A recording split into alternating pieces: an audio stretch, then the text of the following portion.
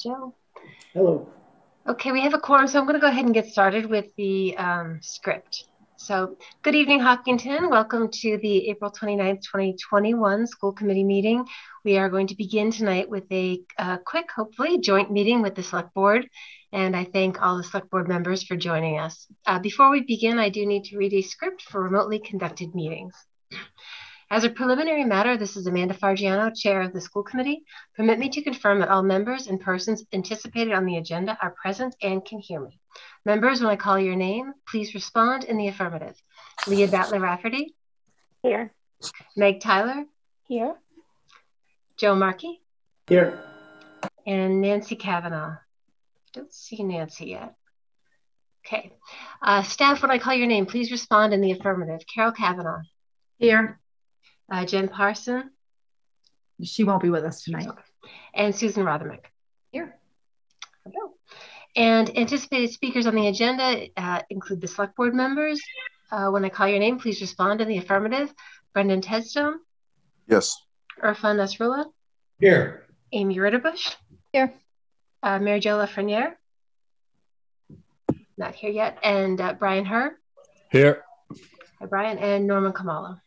Here. Thank you. And Nancy Kavanaugh has joined us. Nancy, are you here? Yes, I am. Great. This open meeting of the Hopkinton School Committee is being conducted remotely, consistent with Governor Baker's executive order of March 12, 2020, due to the current state of emergency in the Commonwealth due to the outbreak of the COVID-19 virus. In order to mitigate the transmission of the COVID-19 virus, we are complying with the executive order that suspends the requirement of the open meeting law to have all meetings in a publicly accessible physical location. All members of public bodies are allowed and encouraged to participate remotely. The executive order, which you can find posted with the agenda materials for this meeting, allows public bodies to meet entirely remotely as long as the public body makes provisions through adequate alternative means to ensure interested members of the public are provided reasonable access to the deliberations of the meeting. Ensuring public access does not ensure public participation unless such participation is required by law. This meeting is a special meeting of the school committee and will not feature public comment tonight. For this meeting, the Hopkinton School Committee is convening by video conference as posted on the town's website, identifying how the public may join. Additionally, the meeting may also be broadcast by HCAM through one of its many channels. Please note that this meeting is being recorded and that some attendees are participating by video conference. Accordingly, please be aware that others may be able to see you and take care not to screen share your computer. Anything that you broadcast may be captured by the recording. All supporting materials have been provided to members of this body and are available on the town's website via the web meeting calendar unless otherwise noted. The public is encouraged to follow along using the posted agenda unless I note otherwise. We are now turning to the first item on the agenda. Before we do so, permit me to cover some ground rules for effective and clear conduct of our business and to ensure accurate meeting minutes. I will introduce each speaker on the agenda. After they conclude their remarks, I will invite board members to provide any comment, questions, or motions. Please hold until your name is called. Further, please remember to mute your phone or computer when you are not speaking. Please remember to speak clearly and in a way that helps generate accurate minutes. For any response, please wait until I yield the floor and state your name before speaking. If members wish to engage in colloquy with other members, please do so through the chair, taking care to identify yourself. After members have spoken, we don't have public comment tonight. So with that, I think we are turning to the agenda. And I believe at this time, I'd like to invite anyone who is able and willing to stand and join me in the Pledge of Allegiance. I pledge allegiance to the flag of the United States of America and to the republic for which it stands, one nation, under God, indivisible, with liberty and justice for all. Okay. Okay, great. Good evening. We are going to start tonight with our joint meeting with the select board, and I would like to hand this over, I believe, to Mr. Tedstone. We are going to be discussing the Elementary School Building Committee number 2. Thank you. So first of all, I'm going to call our select board meeting to order. As a preliminary matter, this is Brendan Tedstone, select board chair. Permit me to confirm that all members are present and can hear me. Members, when I call your name, please respond in the affirmative. Irfan Nasrullah. Here. Brian Herr. Here. Mary Jo Lafreniere. Amy Ritterbush. Here. Tedstone here. So Mr. Khumalo, if you would kind of take us through what we're here for tonight, and then we will, Amanda, we should be very brief. And then when we're done speaking to you about this, we will reconvene on our own video, our own Zoom link. So we will be out of your hair in 7 to 9 minutes. Perfect. We're grateful for you being here as long as you will stay. Thank you for joining us. Thank you. Mr. Khumalo. Yeah, good evening. Through the chair, as has been discussed in recent board meetings, shared with the Hopkinton public, Hopkinton has been invited into the eligibility period by the MSBA, the Massachusetts School Building Authority.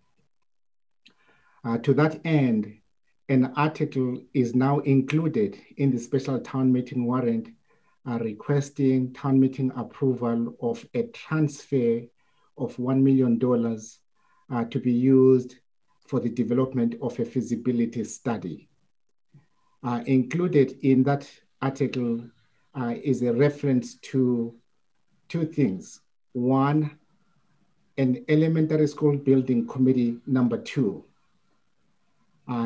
And then secondly, the spending authority for this appropriation will be under this committee. And thus, to that end, I'm asking the select board tonight to form that committee. Let me share with you too that included in your meeting packet is a draft charge for that committee, a charge that was worked on by Dr. Carol Kavanaugh, myself, together with our legal counsels. It is a charge that is built on the framework that was laid out for the illustrious elementary school building committee that delivered Marathon School.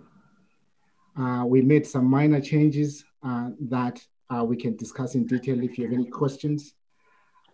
In summary, this is a 13-member committee, of which 7 members are members from the community with voting powers.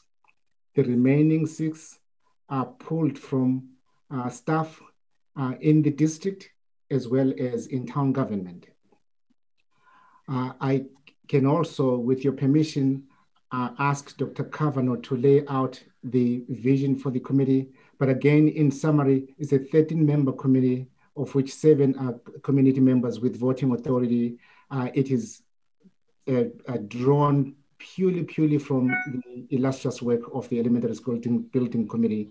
And we're hoping that if the board is inclined to approve this committee, we will move expeditiously to appointing the members so that at least when we get to town meeting, we have a committee that is identified as the committee that will have the spending authority for the funds to be appropriated.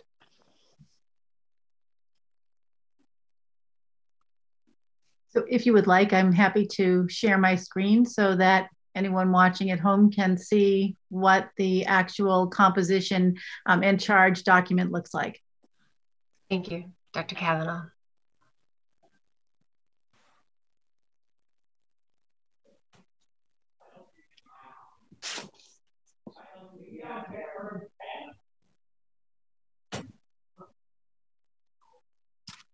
Okay, so the name given to this group is the Elementary School Building Committee 2. We chose that name so that it didn't tie us exclusively to the Elmwood School in the event that another project should develop from it. The 13 members that Mr. Khumalo spoke of are 1 select board member, the town manager, 1 school committee member, another school committee member who would be an alternative in the absence of the first, the superintendent of schools, the Hopkinton Public Schools Director of Facilities, the principal of the Elmwood School. The 8th is a member of the community who is knowledgeable in educational mission and function of facility. So we would be seeking an applicant with MSBA school building experience, school administration experience, educational facility management, or facility management. The 9th is a member at large of the community, 1 resident. The 10th is a local budget official or member of local finance. One appropriations committee member is that person. One member from among the applicants with architecture, engineering, and/or construction experience to provide advice relative to the effect of the proposed project on the community and to examine building design and construction in terms of its constructability. Again, that is a community member who has voting privileges. Number 12 is a member of the community again. We would be seeking an applicant with communications, public relations, marketing, and/or facilitator experience to provide advice on how to best guide the project through the necessary milestones and processes toward final completion. And then finally, the 13th member would be the school's director of finance.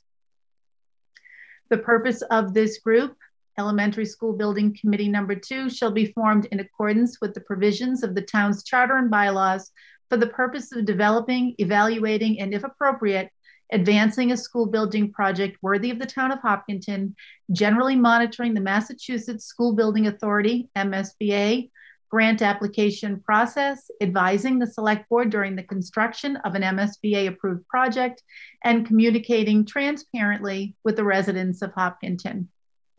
And the mission of that group would be to facilitate the development of a proposed solution to the operational and educational constraints of Elmwood School, as well as the district more broadly, with attention to enrollment growth as well as academic programming needs, which will be supported by the voters of Hopkinton as well as the MSBA. There are several tasks that we are giving to this committee, and I'm not sure if you would like me to read through all of them. I don't think you need to do that. I think the document is out there. It's public. Yeah. So if I may, Amanda, I would like to just simply move to number 1, create a new school. Actually, I'll accept a motion to create a new school building committee to be named and known as the Hopkinton Elementary School Building Committee number 2, and adopt for said committee the Hopkinton Elementary School Committee number 2 charge as presented, and to authorize the town manager and school superintendent to post vacancies, interview candidates, and make recommendations for appointments to fill memberships of said committee. So moved. Second, with some discussion, please. Mr. Herr, as you were. My apologies for not being there on the screen. I've had my second shot and I'm under the weather.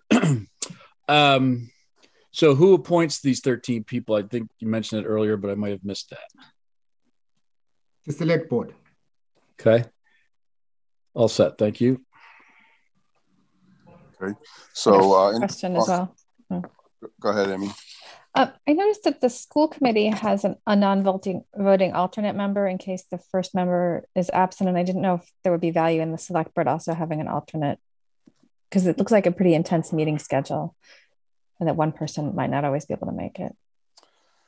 So Mr. Markey, if I may, or through Amanda, through the chair, if I may ask Mr. Markey a question. Mr. Markey, you chaired the last elementary school building committee. Your thoughts? I don't particularly think that we need to have an alternate. I think that the person that was, I know that I took over the select board representation from John Mosier, and I don't think that there was any type of need for a second one. But Mr. Markey, your thoughts on that? Yeah, thank you. As I look through the composition of the committee, it's identically modeled after the composition of the team that we used with the previous project. We have an alternate for school committee. You're right, John Mosier was the rep for selectmen, and then you attended, Brendan. I could probably count on one hand the number of meetings that combined you or Mr. Mosier weren't able to attend, so thank you for that. And I think this worked very well. 13 is already a pretty big number. We needed, I think, a quorum of the 13 and then a quorum of voting members to pass things, which was 4. So we generally were able to achieve that. But this kind of project is going to require attention, that's for sure. So it would be one that, in our experience, we had great participation from all of the listed designated participants. Thank you. So yeah, I don't see a reason to have an alternate on there.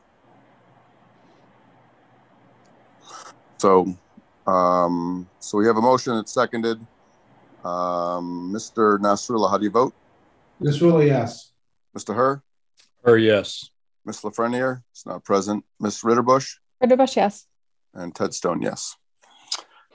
All right, great. Thank you very much. We as select board members are not adjourning. We're simply moving to a different Zoom link for the Board of Selectmen to finish up our meeting. Amanda, Dr. Kavanaugh, and the rest of the school committee, thank you very much for having us. We're excited to get this committee underway, and we're excited to get the school, if decided that that's the route that the state wants to go. We're very excited to get that whole process underway as well. Thank you very much for attending. And for the community, sometimes it's unclear because we're talking about building a school where the jurisdiction falls. So I think it does fall under the select board, and we really appreciate you coming to take this vote in conjunction with us. I know Mr. Khumalo and Dr. Kavanaugh worked very carefully on this charter and this committee definition. And I'm excited to get this going and move forward. So thank you very much. Great. Thank you. So select board, I will ask you to leave this meeting and reconvene on the Zoom link that was provided by Elaine earlier today. Mr. Tedstone, just for 1 minute, Dr. Kavanaugh, does the school committee also need to vote? We're done with item A on the agenda at this point, right? That is correct. Yes. Okay, great. Perfect. Thank you. Great. Have a good night, everybody. Yep, you too. Thank you. Thank you. Okay. We'll move on to reports. Dr. Kavanaugh. I should not have given up my sharing of the screen. I'll be very quick.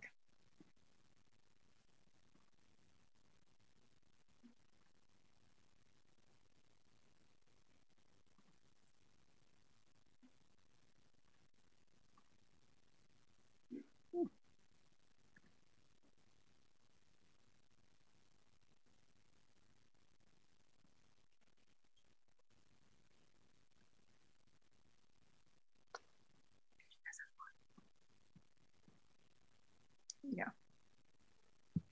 Okay, sorry for the delay. This is the superintendent's report for Thursday, April 29th, 2021. As you know, we have had our grand reopening, and I'm not exactly sure how grand it has been. I'll get to that in a moment.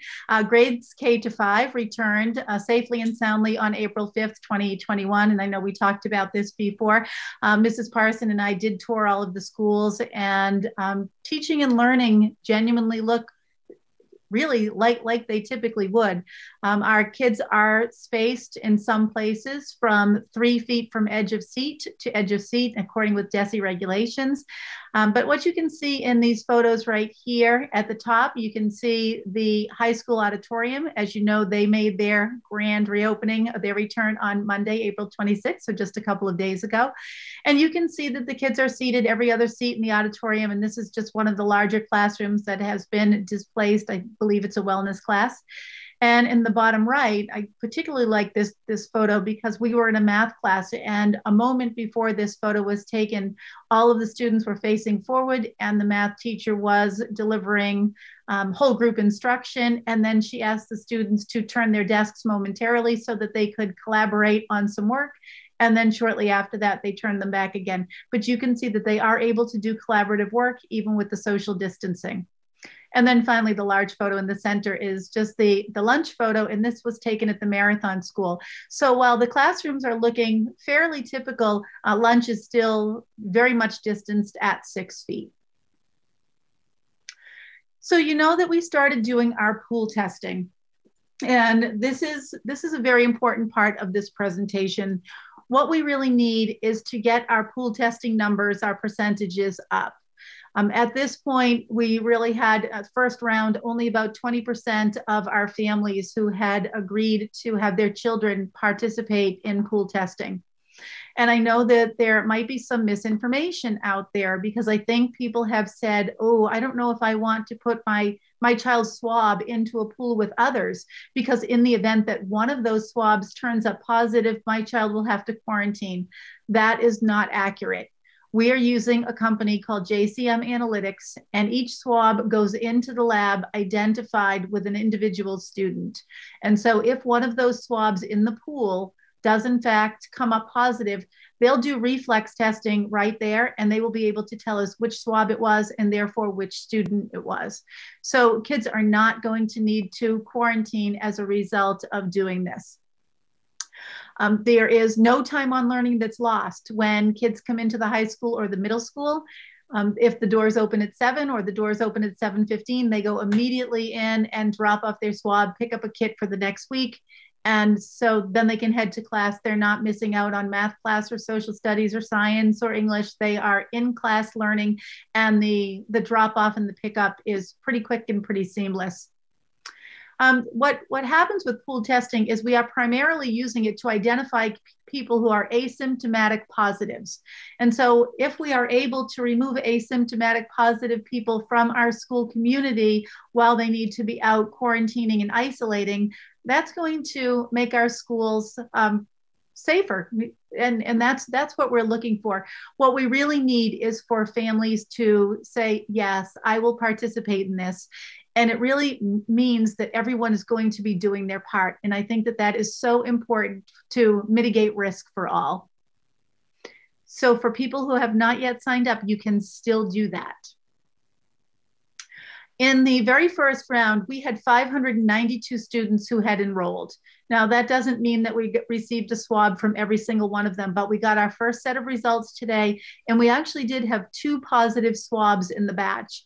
One was from the high school and one was from the middle school.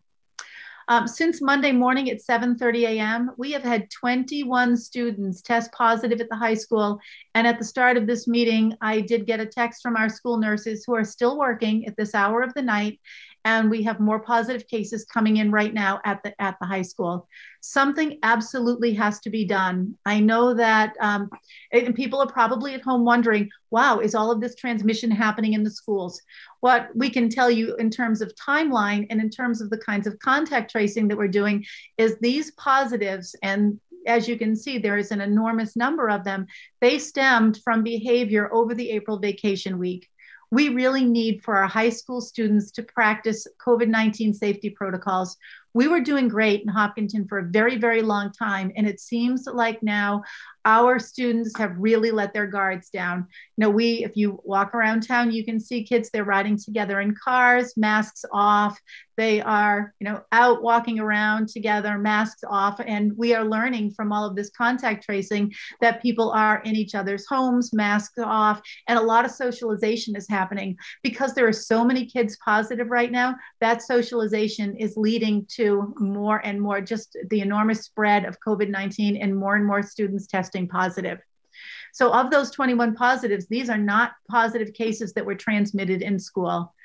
And this is the part of this presentation where I actually spent a lot of time thinking about what we need to do. And I think that the district may need to be taking some bolder action. Several of the communities around us have transitioned their school districts to mandatory pooled testing. And typically you can't mandate pool testing for your entire K-12 population because students are entitled to a free and appropriate public education, but you can mandate them for students who are doing extracurriculars.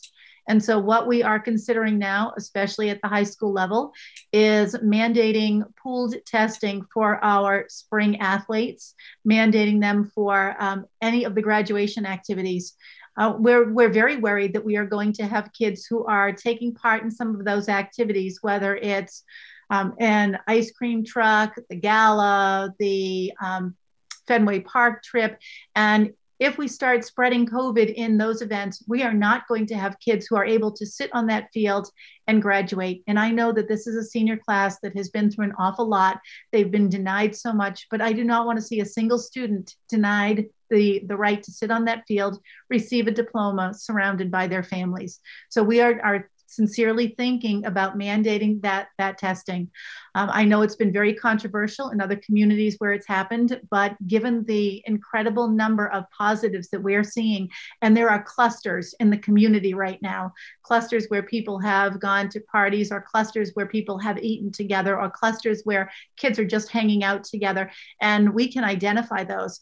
And this is the kind of behavior that is going to preclude kids from being on that field at graduation. And it's what we're asking for right now is, you know, another 7 weeks, or for the seniors, fewer than that, of really good behavior and insurance that you're not COVID positive, and that will happen through pooled testing.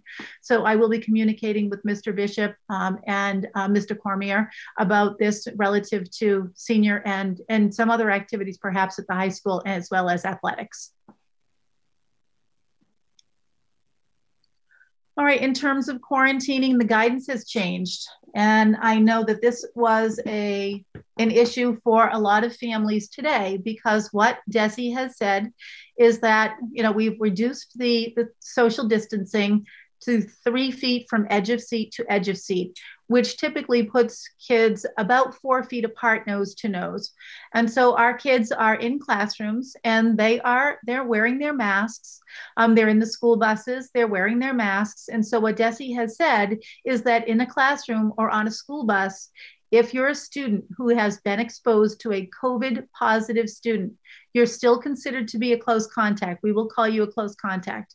Our school nurse or someone else in the school community will call your parents and say, your child is a close contact. What we want close contact kids to do is to still get tested, to actively monitor for symptoms, to implement all of the other key health and safety practices, which means, you know, being very safe when you're outside of school. But if you are a close contact, and you are a close contact only in 2 settings, either the classroom or the bus, you still may attend school. This guidance does not apply to lunch, it doesn't apply to athletics, and it doesn't apply to any out of school exposure. So if you were, you know, attending a family party and you were exposed there, you would not be able to come to school. If something happened at an athletics practice, for example, where you were exposed, you would not be able to come to school. This applies only to the classroom and only to the school bus. And I just want to make sure that people know, again, that this is a DESE change in the guidance. So when people say, how did this happen? We do have endorsement from our public health official. I did meet with Sean McAuliffe to see if he was comfortable with this change, but the change did come from DESE. So just very quickly, we'll talk a little bit about MCAS testing. I know that we have heard from a lot of parents and guardians about the MCAS test. They're very worried about the time that's lost to learning for the MCAS. In grades 3 through 8, the recommended testing time is 2 to 2.5 hours for ELA and 1 hour to 1.5 hours of math. Now, when we say recommended testing time, what we mean is that the department asks the school to set aside that amount of time. So that means we're getting our kids situated in classrooms. Maybe they're sitting alphabetically. That means that we have given them the laptops that they need to start taking the test. Maybe it means that we're making sure that all the kids have logged on successfully. They complete the test. We complete, you know, the testing, make sure that they have, you know, completed the testing and signed off of the laptop. And all of that theoretically should take 2 to 2.5 hours for ELA and 1 hour to 1.5 hours for math. That's a reduced amount of time for testing. And the department has done that. It's a modified MCAS test, and they've done that very purposefully so that schools are not losing a lot of time on learning for this iteration of the MCAS. I know that people are thinking, well, why don't we just not do it this year? If the state were not to do the MCAS test, the commissioner would have to seek approval from the federal Department of Education, and they have not done that. So we are on the hook to do MCAS testing, the modified version of it, from grades 3 to 8. Now, we know that there are some parents or guardians who will refuse to have their child participate. Just so parents know, we are not offering some other curriculum for that child on that day. So a kid is welcome to come to school and, you know, read a book or draw or do those kinds of things. But really, a parent or guardian may wish to keep their child home if the parent is sort of steadfast in their thinking that they do not want their child's testing. I very often feel that, you know, kids who are sitting there not taking the test, you know, of their peers know they're not taking the test, but also there's not much for them to do in that time period. I understand that taking the MCAS test is very challenging, but everything about this pandemic has been challenging. And to be honest, for those of you who are naysayers, I just want you to know that the schools are doing our very, very best to ensure high quality instruction every day. And it's wonderful that we now have our kids back every single day. But we are also required to meet the requirements of DESE. And we want to make sure that our kids are getting the most out of their time in school. It's a delicate balance, but we'll be giving those tests and we'll be getting the kids into the testing and out of the testing in the recommended, hopefully, time periods. MCAS remains an untimed test. So if any student needs additional time, they will certainly be granted the additional time. And just for people's information, I did put the testing windows. It's May 10th to June 11th for grades 3 to 5 ELA Math and Science, May 17th to June 11th for grades 6 to 8 ELA Math and Science, and May 3rd to June 11th for high school ELA and Math. Science will be, you'll get science competency determination through coursework at the high school. And that is all I have for the superintendent's report. I just love this picture. This is what lunch looks like at the Hopkins Elementary School right now.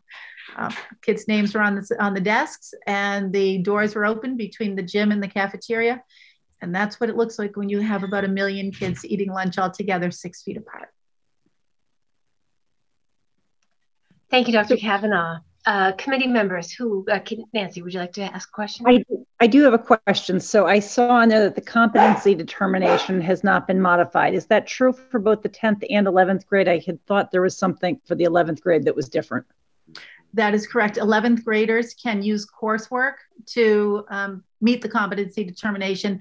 10th graders cannot. So 10th graders will be taking the traditional MCAS, not modified.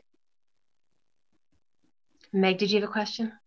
Yeah, I did. I just wanted to ask about the perhaps soon to be mandatory pool testing of certain groups. And you mentioned that there had been reluctance in other communities for kids doing extracurriculars to do this. And I just wondered why. It seems so hassle-free to me. I wonder if in other districts, if it's not, because they may be using a different product. So their kids, instead of having reflex testing done in the lab, they may need to quarantine. So that's a huge concern, I know, for parents.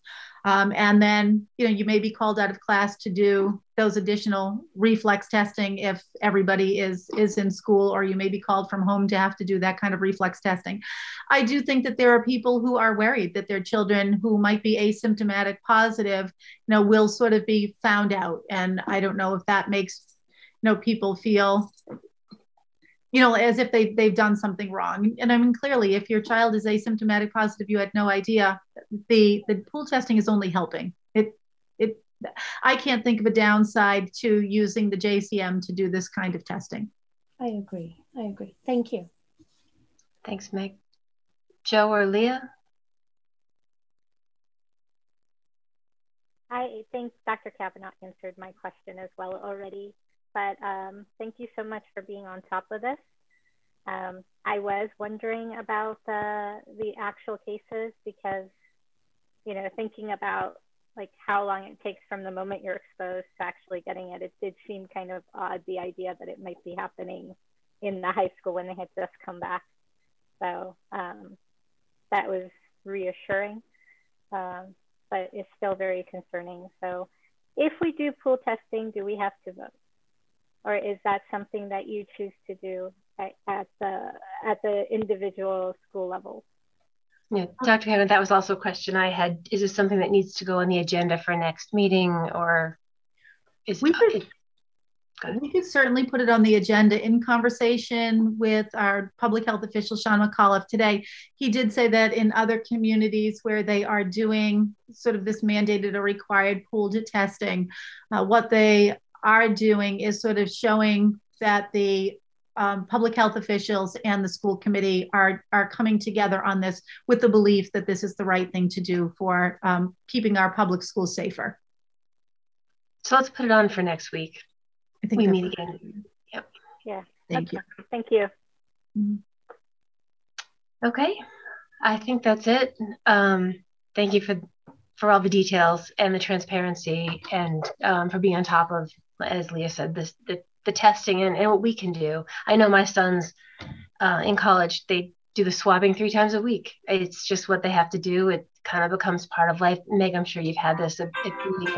It seems when you start doing it, it seems like a really easy thing you can do that doesn't cost anything. It's easy. You drop it off. It keeps everybody a little bit more safe, a little more confident. So, I think once people get used to it, it won't seem like a big deal.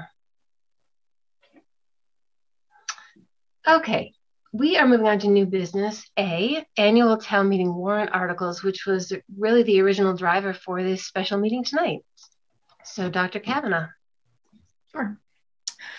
So as you will remember, we had 2 different articles on the town meeting warrant. They are numbers Article 13 and Article 14.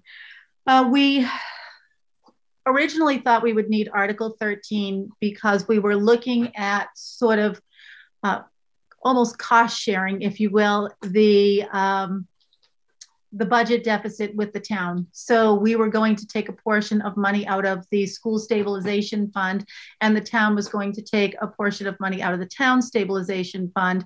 We were going to put equal amounts in, and that was going to balance the FY22 budget. We have learned from our CFO, Tim O'Leary, that we no longer need to do that.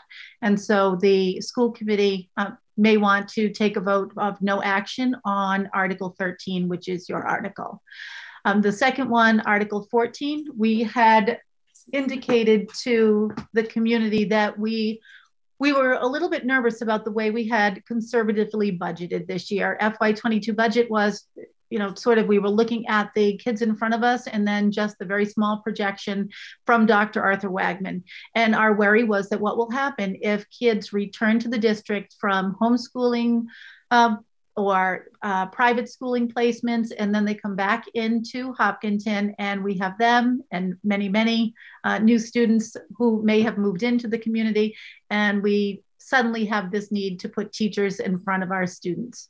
So we were looking to have the town meeting at 2/3 vote approve $500,000 coming out of the Legacy Farms money. And what, in conversations with appropriations, they felt reluctant to say that one particular municipal group was going to sort of have this almost slush fund to be able to meet its needs, even though they didn't deny that our needs might be very real. And another concern, obviously, is if you start to hire people, then what the people that you've hired now become part of that foundational budget moving into FY23. So we did take a look at our needs, and then we realized that with the ESSER 3 grant, some of that money that's coming from ESSER 3 would be able to help us meet those needs. And so it's our feeling that we probably no longer need to ask for this money from town meeting. And I don't know if Mrs. Rothermick, you would like to add to that, since this is something that really falls into your department. Yeah, I think the American Rescue Plan, which they're calling ESSER 3, could be up to almost $500,000 allocation for the school department. The town has a separate allocation, and certainly staffing for unanticipated enrollment changes due to COVID would certainly be something that would be an allowable expense through that grant process. So we do still have a vehicle to utilize if necessary. So I think that gives us that comfort level moving into still what is an enrollment uncertainty year. Thank you. I think at the time that we were doing the budgeting and doing the articles, we didn't have an Elmwood School project coming forward. We were unaware of the ESSER 3 funding level and the magnitude of it.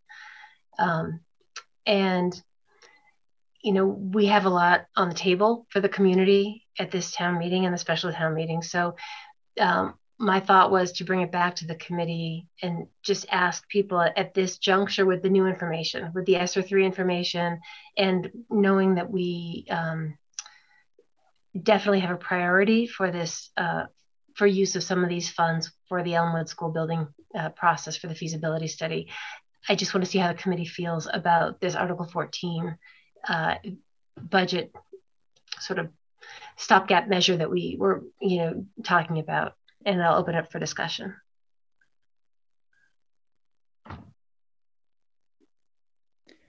So, yes. I'll go ahead and start. I am comfortable with taking no action on these articles, in part because of the money that we know now is coming in. And the other thing is, if there was some extraordinary need that should come before us related to growth, there is the possibility that we could go back to the town at a later date. Hopefully that would not happen. But if that's what the Appropriation Committee and others are more comfortable with, I'm fine with that. Joe or Leah or Meg? Yeah, sure. It makes sense to me. I think we, as a committee, as you said, Amanda, we're doing our best to make sure our needs were covered without having full visibility into the revenue side. And in recent weeks, the revenue side has become more clear with the federal programs and how that impacts our town and our schools. So with that new information, I think it's right that the committee's re-looking at these articles. So I support the proposal. I support the no action proposal too. I think those ESSER funds are a great gift. Yes. I think we were all concerned about using that money. We knew it might be possible to need it, but I think everyone was a little hesitant. So it's nice to know that we won't have to pull on those funds for this. So I'm fine with the no action. And I will just echo what Nancy said, that, the town has acknowledged that if there is an emergency growth need, we could always have a special town meeting if necessary. I mean, there's always that option if it's a real emergency. So I will entertain a motion from anyone who would like to make one. I think we're looking for a motion to change our vote to no action on Article 13 because those funds are no longer being actually asked for by the town. They're no longer needed. And a motion for no action on Article 14. And that would be two different motions if anyone wants to start. So I'll make a motion to take no action on Article 14. Shall we start there? Sure. We'll count down. Motion by Meg, second by Leah, and this is a motion to take no action on Article 14. That was the $500,000 draw on the stabilization fund for unanticipated growth needs in the fall. Any more discussion? Okay, how do you vote, Leah? Aye. Joe? Aye. Nancy? Yes. Meg? Aye. And I'm an aye as well. So that passes. And is there a motion for Article 13, which was the sort of matching draw from our stabilization fund that would match what had been proposed for the town, both of which are being actually recommended no action because the funds are not needed? I make a motion to change our vote to no action for Article 13. Second. Motion by Meg, second by Nancy. All right, how do you vote? Any more discussion? Okay, how do you vote, Leah? Aye. Joe? Aye. Nancy? Aye. Meg? Aye. And I'm an aye as well, and that passes. Thank you, Ms. Rothermere and Dr. Kavanaugh for bringing that information back forward to us. Our last new business item is special town meeting Article 2, the Elmwood MSBA feasibility study. Dr. Kavanaugh. Sure. So we have a second article. We have an article, which is article number 2 on the special town meeting warrant. And that article is to see if the town will vote by 2/3 vote to take $1 million from the school stabilization fund. And that will ultimately fall under the purview of the Elementary School Building Committee too, when we get to feasibility with the MSBA, in the event that we do in fact get that far, because there is no guarantee that you go from eligibility to feasibility. People may be wondering why we're asking for that money right now. We are asking for that money right now because in March of 2020, we submitted a statement of interest to the Mass School Building Authority for the Elmwood School. When we did that, we anticipated that we would be hearing from them in early December. And given the fact that we were in the throes of COVID at that point in time, the MSBA was unsure whether or not they would have funding, whether or not they would be inviting schools into the pipeline, so to speak.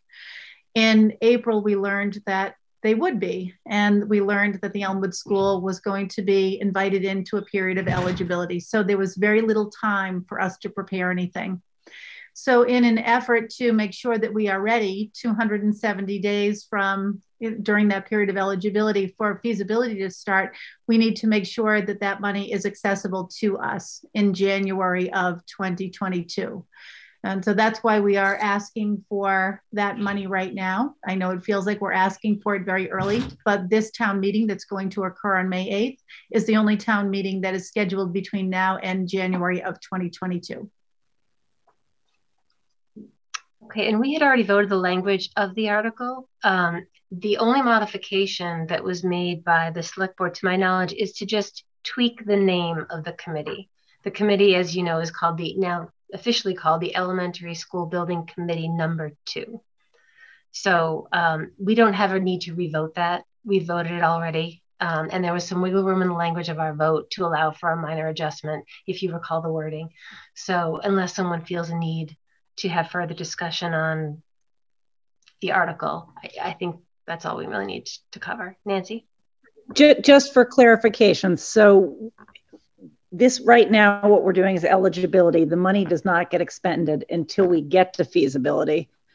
And that if we get to feasibility, which hopefully we will, there is a portion of that which will, even though we're asking for the $1 million, a portion of that would be reimbursed by the state if we're chosen to go into feasibility. Yeah. Yes. If we advance, right? If we complete a project with the MSBA, yes. I actually do have a few slides if you would like to see them. Sure. Okay. How about 5 minutes tops? 5 minutes tops, won't take any longer. Promise.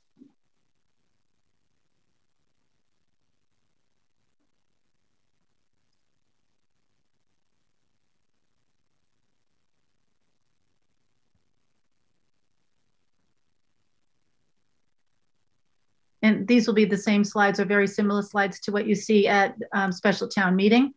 So that these are the things that people will be able to see so that they understand what they're voting for. And this is really an article that pertains to Elmwood School feasibility.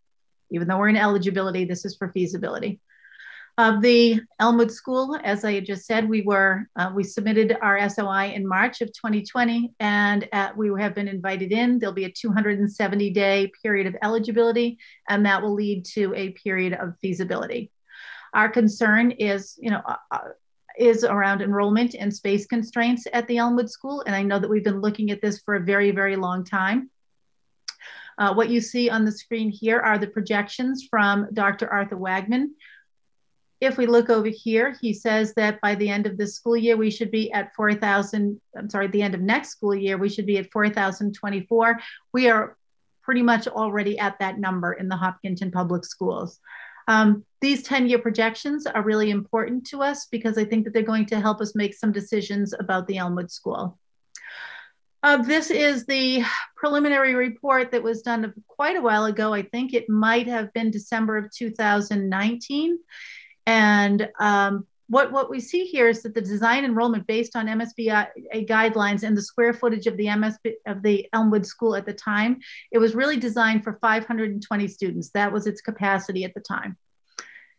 The predicted enrollment for this year was 605. We are technically just under that. We're right around 590.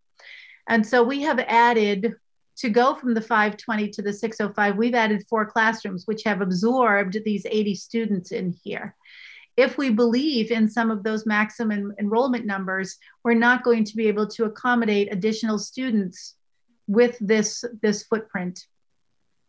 But what you can see here are some of the other problems. In these spaces right here that are bright red, those are spaces that are for offices. And right now we have office space that is so cramped, and we have some small instructional spaces here. This does not work for a school that could be as high as 600, 650, 680 students. You can see that the cafeteria is incredibly undersized, and these are things that you can't change. We also looked at the building condition.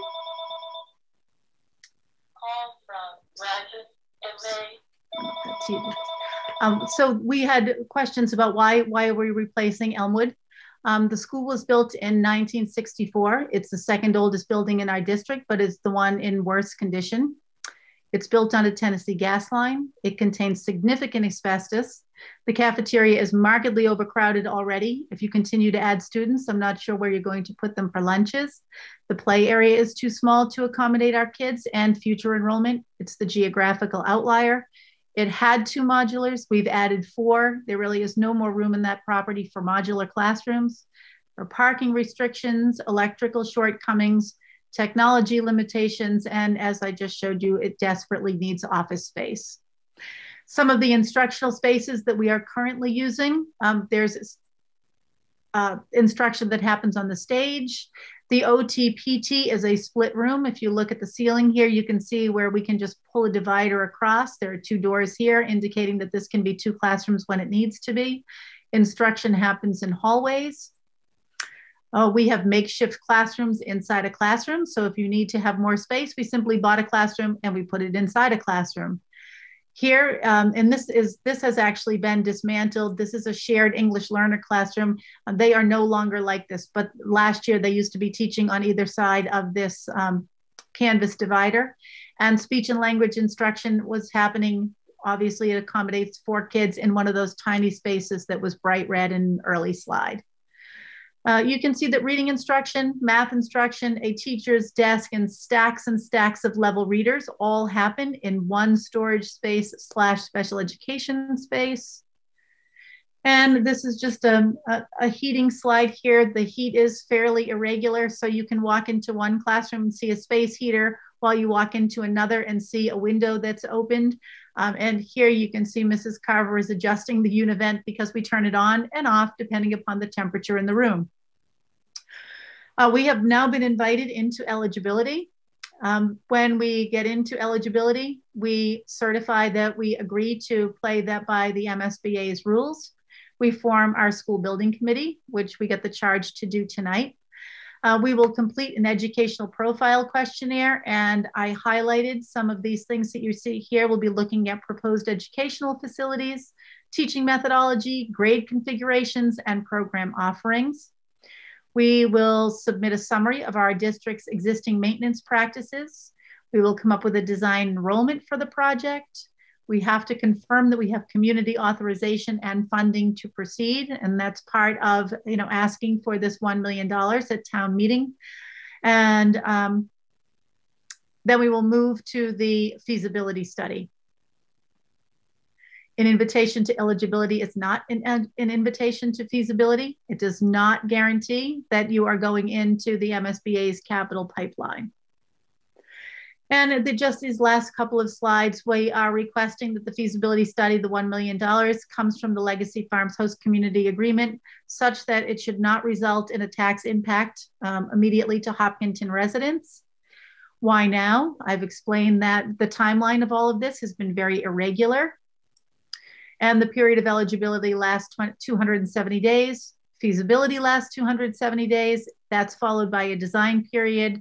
Our building project manager told us that we would not be putting a shovel in the ground any sooner than July 2023. So while it feels like this might be very rushed, certainly we are not in a hurry to get going on this thing in the sense of, we're immediately jumping to a building project. Instead, this is actually a very measured and, carefully run process. And that is all I have for you. I hope I kept it under 10 minutes. I think I did. Dr. Kevin, can I just confirm, if we do not have a confirmed funding source for feasibility, we can't, even if we are otherwise looking great, we will not get invited in. Is that correct? That is correct. You have to show them that you have a funding source for feasibility, yes, which is another reason why this might be feeling rushed now, although it really is truly a measured and, very level kind of process. I would encourage people to go onto the Mass School Building Authority website. They have a ton of information. This is a fairly new process for me personally. We're lucky we have a ringer because we have Joe. But, just to really understand, if you're concerned, if anyone has any concerns about the timing, the process, much of this is very prescribed by MSBA, which gives a lot of comfort for me personally.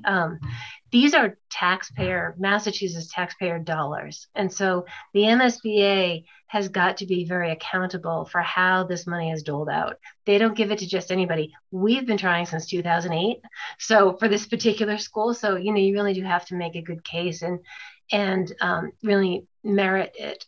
So once you get invited in, if anyone who's watching goes to the MSBA site and looks through the process, there is an enormous amount of detail. You can start high and you can just dive, and you can see deliverables at each phase. There are so many checkpoints. There are checkpoints with the MSBA. We have within 12 hours, I think, of being voted, we had an MSBA project manager assigned to us who keeps on top of everything that happens, works with Mr. Khumalo and the select board and Dr. Kavanaugh.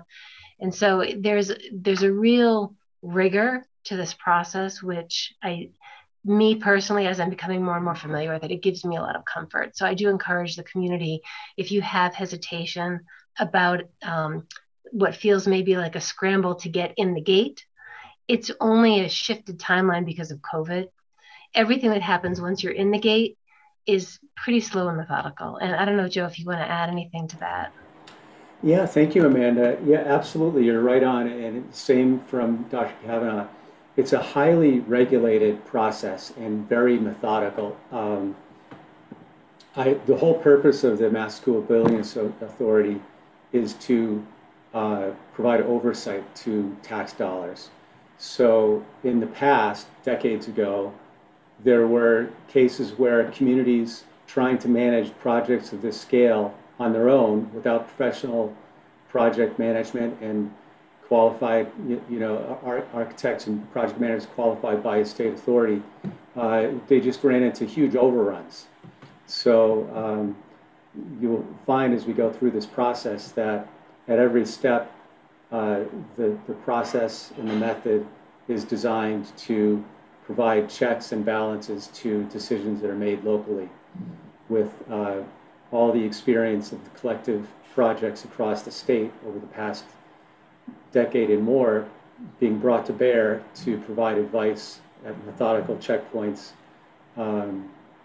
to the project that we would be participating in. So yeah, very highly regulated and methodical. It can be kind of feel like a pain at times to be so highly regulated and methodical, but as someone who's fairly process oriented with phase gate kind of mentality, I kind of welcomed the rigor of the process and thought it was very well done.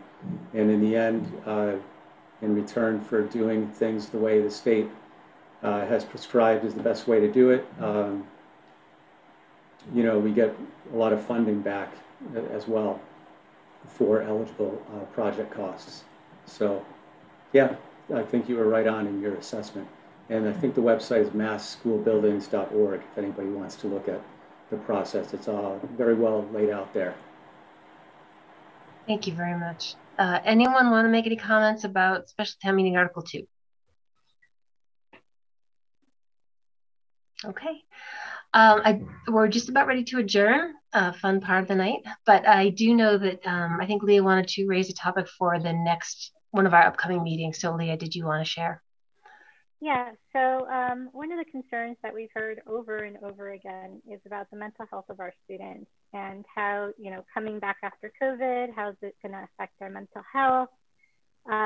And so I was hoping that perhaps Dr. Cavanaugh, either at the next meeting or the one after, since the next meeting is only a week away, could maybe give us a presentation about the types of screening and things that they're doing with students to kind of make sure they're creating touch points to know if students are starting to flounder or having any kind of problem. Mm-hmm. Yeah, that's fine. I think maybe we could even invite Dr. Zaleski, because when that legislation changed through DESE, I think she was instrumental in ensuring that those screenings were taking place as well. That would be great. Thank you. Thank you, Leah. And Joe, did you want to suggest any topics? Yeah, I had someone reach out, and I think maybe they went to you too, Amanda. The Green Community or Sustainable Green Committee, I think it's called, is looking for a designee from the school committee. So maybe we can put that on the agenda for next meeting. Yes, good idea. Yep, they did reach out looking for a liaison member from our committee. We didn't put it here because it's a special meeting, but we'll do it for next week. Anybody else? Alrighty. So we are meeting again next Thursday, and I will, at this point, look for a motion to adjourn. So moved. Motion by Meg. Second. Second by Joe. Okay, Leah, how do you vote? Aye. Joe? Aye. Nancy? Aye. Meg? Aye. And I'm an aye as well, and we are adjourned at 8:01. Thank you very much for squeezing this special meeting in. I really appreciate it. I would like to say that some of us, I think Dr. Cavanaugh and I, and Ms. Rothermick at least, will be at the EHOP Know Your Vote, which I believe is happening on Monday night. And that's a great opportunity for the community to hear about all the special town meeting and annual town meeting articles and what's going to be voted on. And town meeting is May 8th. It begins at 9 a.m. and it's outdoors. So, thank you very much, and I'll see you next week. Have a good night. Good night. Thank you to HCAM.